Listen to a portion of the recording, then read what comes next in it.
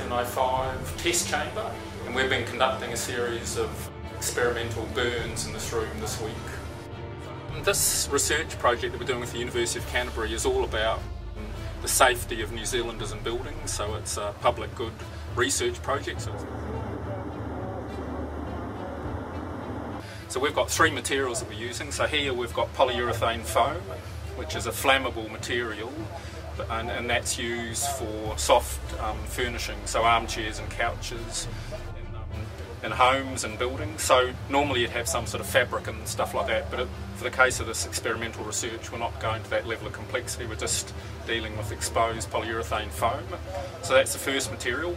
The second material here is standard MDF board, so medium density 5 board, and that's the sort of material that's used for cabinetry in houses, so shelving and joinery in kitchens, etc, etc, furniture and lounges. So that's the second material, and we've made here a 600 cube, which is not a typical item, but from our research point of view that's something that's easy to repeat every time.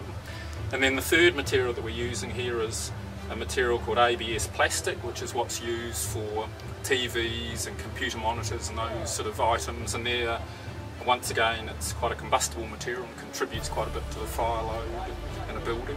So we're sort of replicating here a sort of flat screen TV, so it's not a real TV, it's just two sheets of ABS plastic between a steel frame, but from the point of view of repeating a whole lot of experiments, it's really easy to repeat that, and the same with the other items here in this room. So these are the three materials as sort of representing typical contents, combustible contents in a room in a building where a fire might break out. So what we've done is we've gone through a process called blind modelling. So we've agreed these layouts beforehand, and then we've done the modelling, and then we're doing the experiments afterwards. And we're trying different layouts, different scenarios within the room.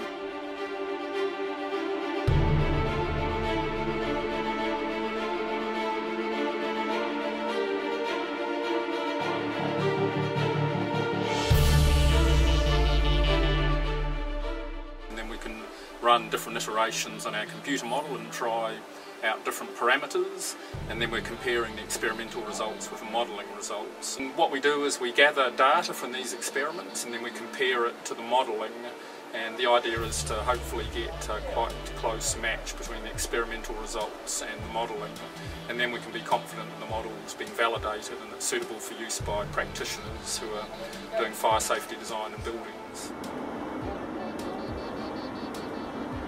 It's been really fascinating this week. It's a fantastic opportunity. So the vast majority of fire safety engineering practitioners never get to see this sort of real life stuff. All they're doing is doing computer modelling, and their reality is a computer screen often, whereas here we're getting a really good handle on what happens in real fire situations, how fire spreads and grows and things like that, and it's been, as I say, fascinating and very informative.